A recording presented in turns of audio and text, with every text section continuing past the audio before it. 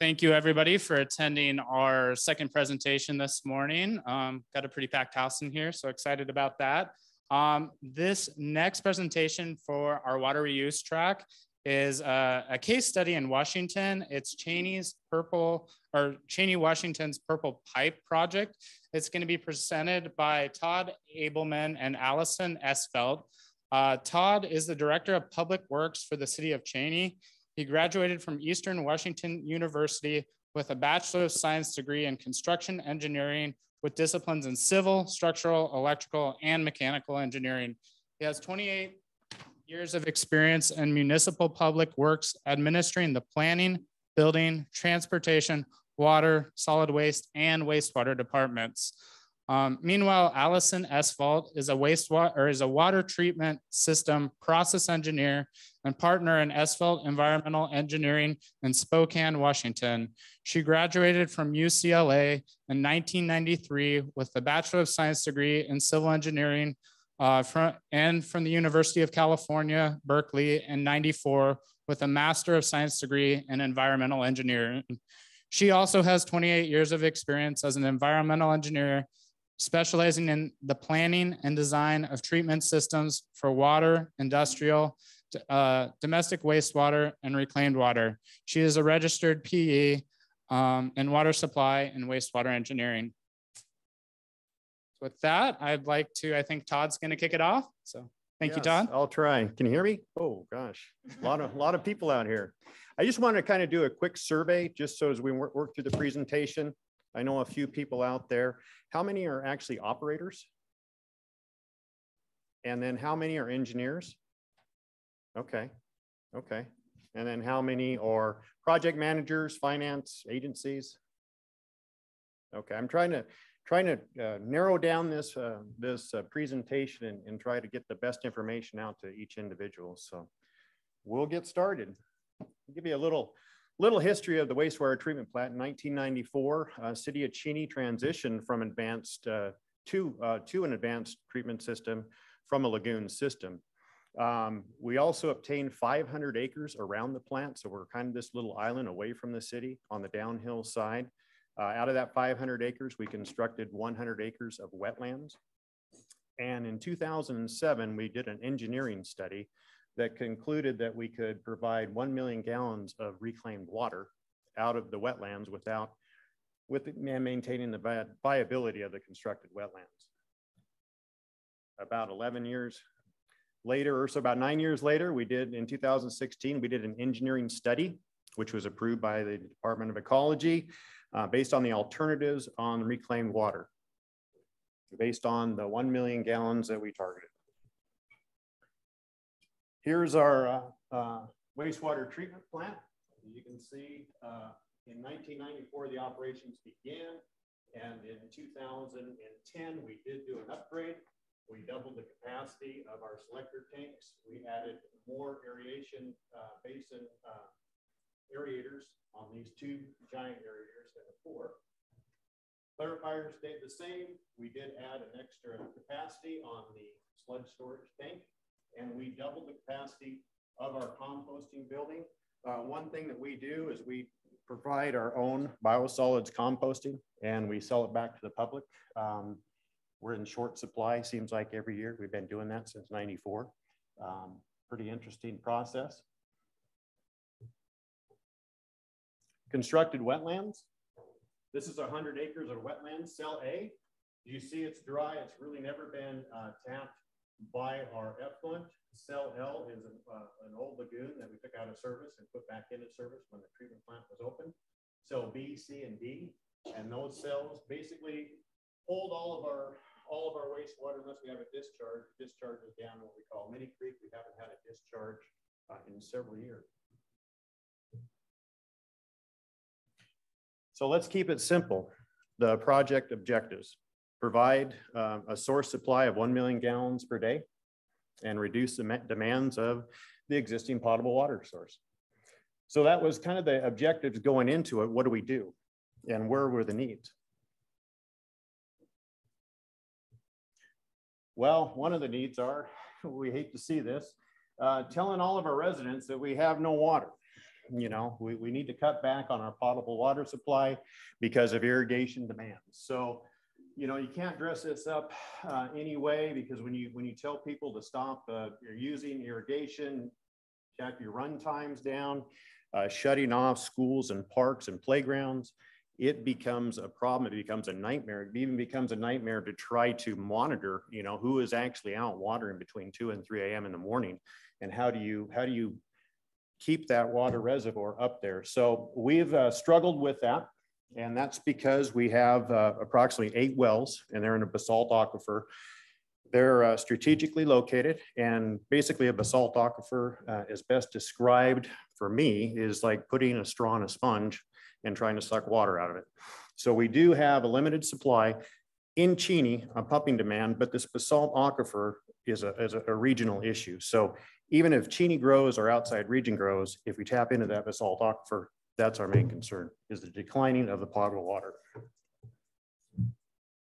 So in looking at our demand, where were we spending all of our water? Obviously, we knew the summertime supply was the most. The pumping capacity in the wintertime, we had about 1,800 gallons per minute of surplus in the wintertime. But then when you are in the wintertime, with an average of about 1,200 gallons per minute maximum during that wintertime. But yet when we go to the pumping capacity in the summertime, we looked at about a 400 gallon deficiency in the summertime. And that doesn't even include the peaks where we had to kind of cut back. So it was right around 2,250 or 2,300 gallon per minute max day demand in the summertime. That was kind of our goal, to take a look at where we could best apply reuse water. So give you an example of how we decline. When we started our pumps, and this is just a pumping total for 2015, when we start our pumps, this is what we run. November and December, we run 2 pumps. We start cranking up 3 pumps in all the way through January, March. April, we get online. But by May through September, we actually have all pumps on. And you can see the pumping capacity. Pumping capacity in May dwindles down to 1772. Our wells are very deep, and all of a sudden we start losing that pumping head, so we have to throttle back our pumps. So that was the struggle. The struggle is right in this area where the hottest part of the year and the lowest pumping. Pumping volumes from 2004, kind of the select years, you can see that in January, February, March, we start inclining. Everybody that has irrigation on their potable water system sees that, and then we decline back down. But the 100 million gallons per month was really the target area of right about 2,300 gallons per minute. This is out of our water system plan. In taking a look from 2018 all the way up, we realized that we had a max day demand of about 2,200. That's where that 2,250 came in. And in 2028, we were looking at 25, and then the entire system by 2038, 2955. Oh, I'm sorry. Oh, okay. All right. Okay. So the other study called for is, where are we spending most of our water? So in our water report, in the indoor, we were very good. And that's typically what happens, is that on the indoor side, Cheney is basically, Eastern Washington University is home to Cheney. And we have more multifamilies than basically housing families. So in our indoor use, we really are pretty much low the national average, but our outdoor use is pretty much higher, about a 32% overage in what we spend in our outdoor. So based on the study, we had some project alternatives. We can do nothing. That's the least cost. Continue to do the irrigation, cut back on water usage, may reduce economic development. Yeah, there was concerns from anybody coming in that wants to do housing where the Cheney had water. We have potable water. It's basically in the drinking water source. We struggle when we do the irrigation, and may reduce city recreational program opportunities. And that was crucial. The recreational opportunities, when you take a look at the Cheney School District in there, when the fields are dry during the fall, the fields get hard. And it's very hard to activate football, soccer, baseball when all the lawns are green. So drill a new groundwater supply.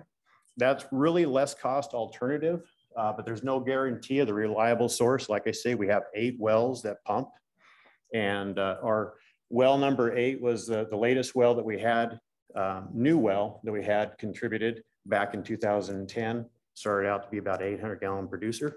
Now it's down to just under 200. So that kind of gives you an idea of where we're looking at as decline.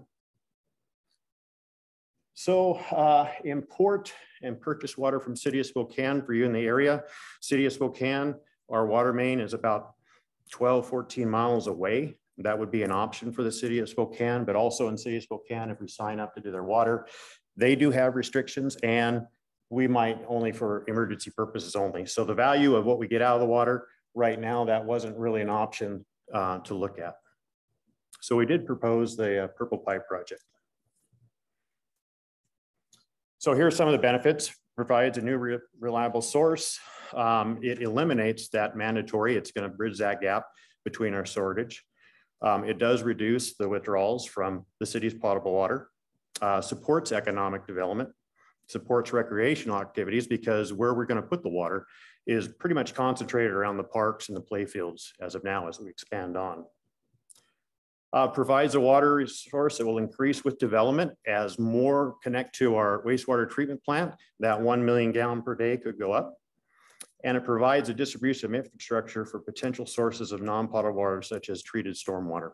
So the way we're set up at the bottom of the hill, we not only have our wastewater coming down, but a majority of our stormwater is separated, but it does come down into some of our wetlands. And it provides a water source, not relying on imported water associated with restrictions and potential price increases. So once we get that established, it is a source. And we're able to modernize the electrical equipment at the city treatment plant and utilize the facilities for storage and reclaim water. Jump in, thanks. So basically the project was the sites that we're looking at in the city of Cheney. We have some parks and baseball fields.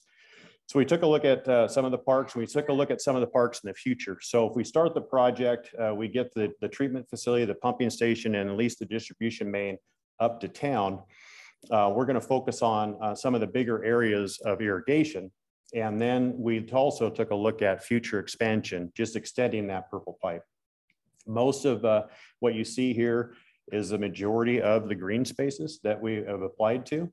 And then also Eastern Washington University, they're just right across the street. They are very interested in potentially doing some of their play fields in the future. We also had a cemetery that we took a look at. Cheney, not a fairly large town, but so we are compact. Kind of give you an idea. This is the wastewater treatment plant. This is where the treatment and the pumping station will go. This is a purple pipe that goes all the way up through town. Those stars are where we connect currently. Those stars out there is a future for the connection of the purple pipe. Reclaimed water treatment. As you see, this is our existing treatment facility. So this is a chlorine contact basin right through here. We're going to go with a new final treatment building, which will supply the filters and on the UV system. We are going to turn this reservoir into a storage area, and we're going to cover it. And this is the installation of the new reclaimed pump that actually is in the distribution line will be connected to that and pumps uptown. This is the lower end of town, so you're looking at a pretty good height push all the way up to the town. So when we took a look at the quality of the water, we had to meet the requirements of chapter of the wax and the reclaimed water. Chemical coagulation, filtration, disinfection will remove the pathogens from the water, so it'd be safe for irrigation.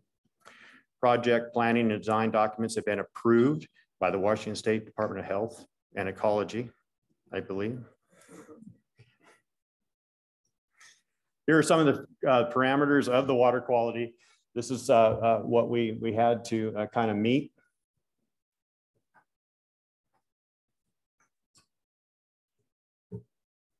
And then also some of the environmental and cultural studies that some of the studies like the biological resource memorandum of no effect determination, wetlands assessment. We did cultural resource and survey, and we also did the environmental assessment.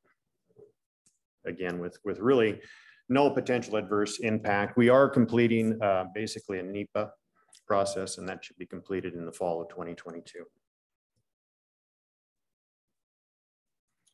So the wetlands assessment, as far as the assessment goes, as you can see, we're turning up the purple pipe right through here. We're coming right in here. We have a few wetlands that we have to cross. We also have to cross two major railroad lines underneath there, and then before we head up to the uptown. You can see a lot of the permits, the reclaimed water permit, the JARPA permit, building permits, excavation and grading, construction stormwater permits, air quality permits, and railroad crossing agreements. 2 railroads underneath, sending a carrier, a 30-inch, 36-inch carrier, I believe, with our pipe. A lot of things in play. Get down to our construction timeline. Right now we have we're waiting for some of our electrical bids. We've already bid them, and again, with the supply and demand that we're facing, these been postponed probably until either the end of 2022 or 2023. Looking at the reclaimed treatment facility, and that will be bid as soon as we get approval from the NEPA. We'll go out to bid on that. Hopefully we can get that done in 2023, 2024. And then moving right along, as we phase this out, we'll take a look at the reclaimed pump storage station and the reclaimed water distribution. And hopefully with the construction complete in 2026. Always a cost. So we had some construction costs, so we kind of broke it down into phases because we weren't too confident that agencies, grants between Washington and federal grants would actually give us a full boat of what we were trying to take a look at. So by taking a look and piecemealing this, how can we actually put this in phases and extend it over a number of years and still be able to actively request for funding from 2022 to 2026. So we kind of set this into phases. Kind of the estimated of those phases. As you see, the water reclaimed treatment system, the pump station and distribution were really the focus points, the large ticket items that we have in the funding package. Construction funding amount, $10,850, but I just received word that they're going to bump that up to the $11 million, which was great.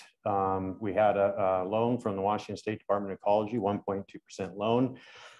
Bigger loan, but when we get more and more funding coming in, we're just going to utilize that loan to kind of pay the balance.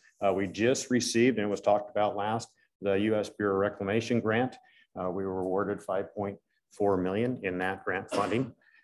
The Department of Commerce grant was state allocated. What's important here is when you put these projects together, that you have a good team all around, working with not only our local council members and mayors, but also our state legislatures to really bring what the use was, what the need was for the legislatures. So happy to report that we got money from the Department of Commerce of $11 million. Prior to that, we had $2 million that we spent on the UV system and the filtration system. So everything is kind of coming together. Kind of did an estimated cost per rate as the funding we see now as an increase from the sewer or the water. And that is pretty much to operate and then pay off whatever the remaining debt is. If we get a full grant, I mean, that's just a bonus. So I was conscious of time and I could move on to that. I guess we got till 9:25 or 9:15. So. Yeah, we've got lots of time for questions. So thank you, Todd. Mm-hmm. Great. I have a couple questions, but do we have a few from the audience first? You mentioned UV and You mentioned UV and chlorine contact basins. Are you moving towards UV now? We are moving towards UV. Yeah. And as when the expansion was back in 2010, we were looking actually at UV, but it wasn't really in the budget. So when we brought back this project, we knew that we had to kind of take away and replace the 1994 chlorine contact basin. So that UV is basically the plant is being built right next to it. So we can operate the chlorine contact basin until we switch over to the UV. Gotcha. Yep. Let me see if I can back. What kind of filters are you adding for your final effluent? I'm going to leave that to an engineering, but let me get back on the questions. I'll show you a picture. We'll show you a picture here. Aquadisc. Basically, it's a pile cloth disc filter. One thing about this project, and I didn't mention it earlier, really what's important when you take a look at these projects is to get the right team together. And what was really unique about this is that you got to involve not only your local legislative, you got to involve your agencies that have potential funding sources so they are aware of this project. You have to have the right environmental team to come into play. And I always believe that we have to even get our operators on board as part of the design process. So Allison took two of our operators and went all around the state to take a look at cloth filters and UV systems. We visited, I don't know how many, over 20 scheduled appointments, take a look at the operations, and pretty much made the determination of the filter, the Aquadisc, easier maintenance, probably a little bit more or less cost in the future. Simple to operate. Simple to operate. Yep. And proven track record.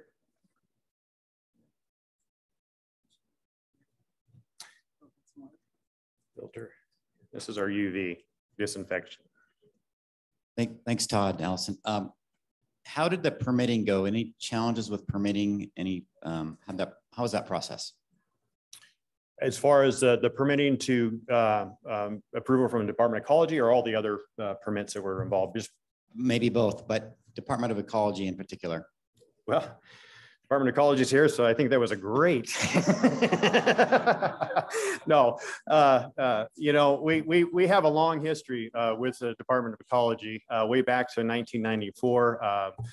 So we do have a good relationship with that. So the process, along with Allison doing a great job, I really wasn't involved too much in the process. Allison just kind of kept me updated when it came to the decision point. So I don't know if you'd like to comment on any time.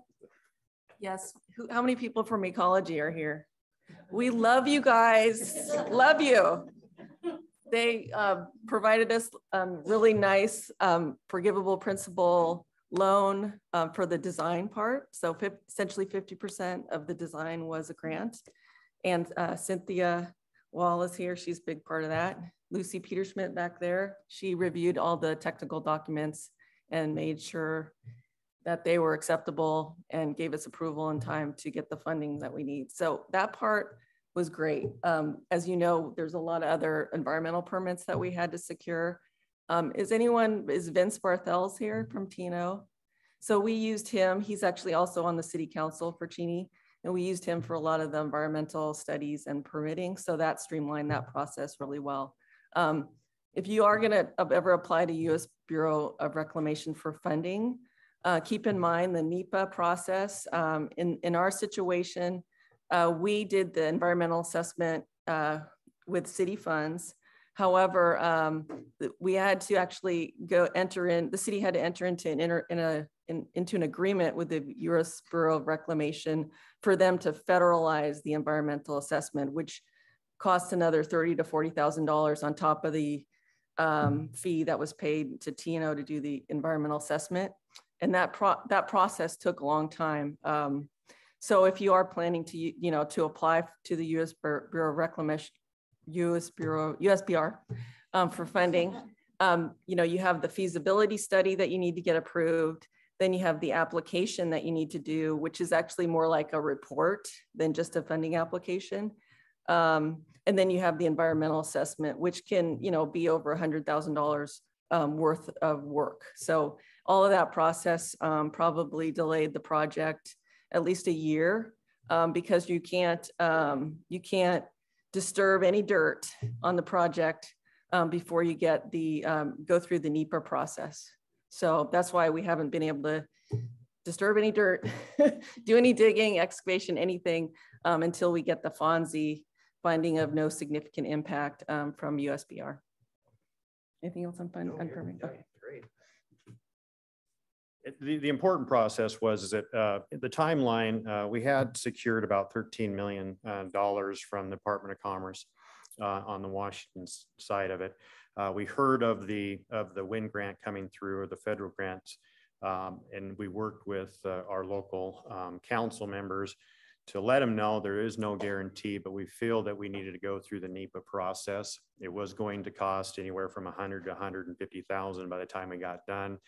There was no guarantee we'd get any federal funding, but it proved that the return on our investment, we did get the $5.4 million, expending that extra environmental cost on that. I have a question about CECs. Did anyone from your community express concern about CECs or PFAS in the reclaimed water? And if so, what did you do to address it? You know, we have not received any real comments as we kind of pulled together. We did do a water conservation study, which brought the community in. The understanding of the water reuse, what's the important portion of it. They were pretty much supportive of this project. During the water conservation side of it as well, we looked at not only using the purple pipe for reuse, but potentially years down the road is maybe trying to look at recharging our system. New technology out there, but there is some potentials of finding more uses for the water reuse, because we are only going to use our water reuse basically May through September. So there is some others, but no, we didn't receive any pushback, negative comments. We did it right. We had several public meetings on not only the reuse project. We put that element into our water system plan. And then we did a separate study on water conservation. Keep in mind, water reuse, that kind of gets us out of the woods for a little while, but it's important to understand that we still have a declining water aquifer. So what we need to do is start looking at conservation measures. So the emblem that you see at the beginning, we created Cheney scapes. It's kind of like Spokane scapes. It's offering all information on low tolerant or zero tolerant irrigation or landscape in front of your houses, and developing kind of a rebate program. So we're kind of following in the region how we can kind of address not only water conservation, but also our reuse of our water. So I'm wondering if there is a concern for long-term irrigation using reuse water that may have higher mineral content, or if you'll be blending it with the drinking water to I'll let Allison answer that. There was a question about if our water quality, can we actually blend our water? Yeah, so we obviously, when we did the facilities plan for the report, ecology and the Department of Health, Mamdou's here today as well. We are required to analyze the effluent water quality. And in this case, we're using it for agricultural irrigation. So we need to make sure that we apply the reclaimed water at agronomic rates. And so we look at things like salts and nutrients. Those are the principal things we look at. The city does do some effluent monitoring for priority pollutants. So we have that data, but usually that's, majority of those are non-detect. And so I'd have to get back to you on if they have had any detection of any, micro constituents on their monitoring, but they also have a pre-treatment program as well. So they do monitor what goes into the plant as well for priority pollutants.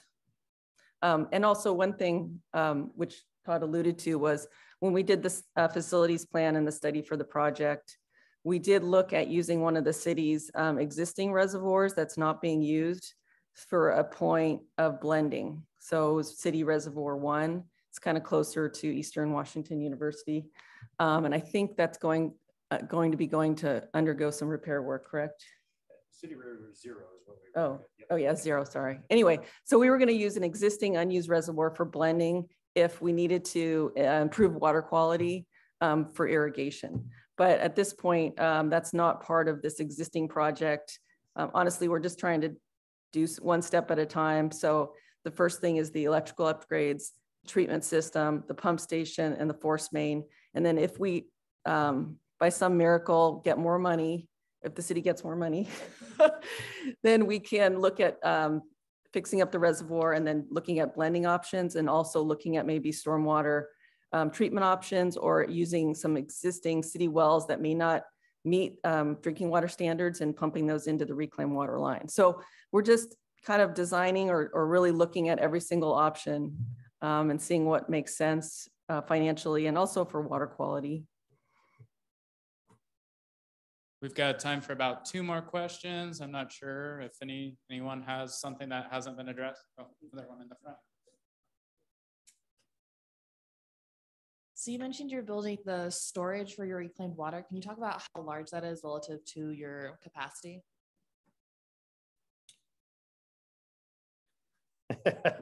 I think we're right around 5 million gallons on that. So, and that's pretty much 1-to-1, isn't it? On our capacity. You're asking the question, what is our storage capacity for compared to the plant? Yes. Oh, I think that is I may be wrong, and then unless the operators know, our re-irrigation pond area is right about 5 million. Is that right? Okay, thank you.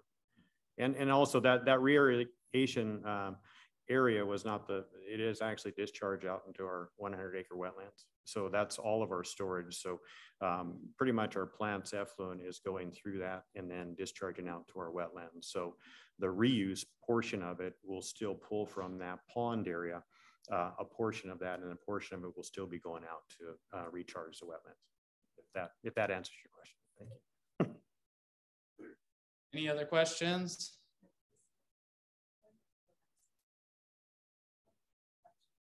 Yeah, when did the program start, for those of you that may not have heard it? Like what was kind of the motivating factor, the tipping point? Well, you know, I guess if you're going to frame it, really the vision started probably way back in '88 when the city was put on notice that they had to either deal with their lagoon system and build an advanced treatment plant.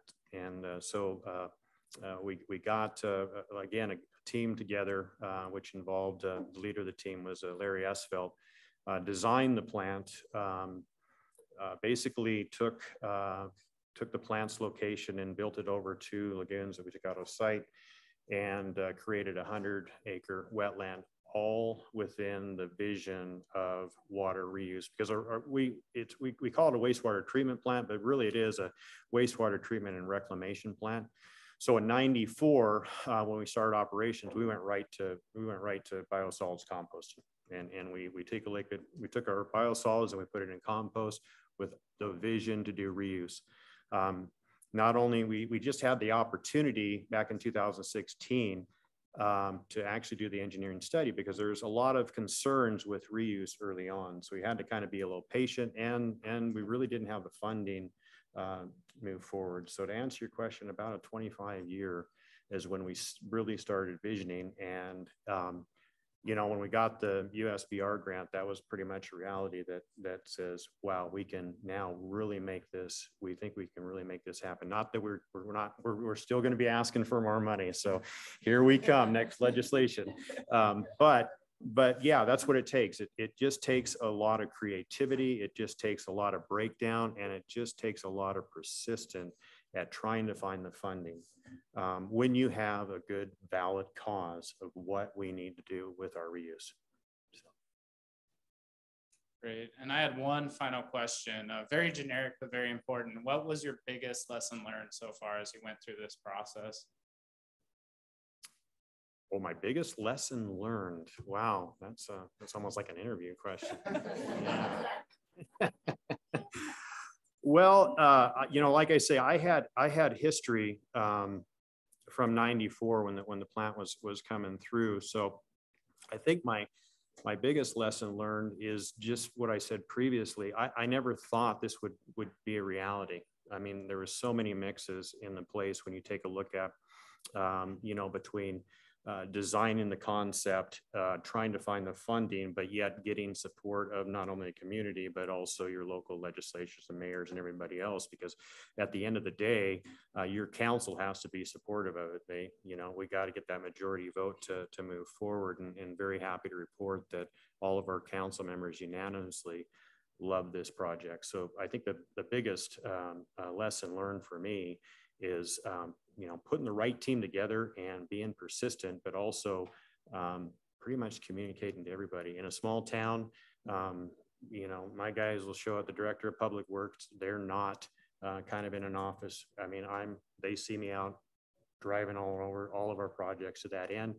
And I'm meeting with public works committees, council members, and I do have that latitude back and forth. So it's a unique environment when you want to put this type of package together, all the hard work that goes involved, and also the engineering team.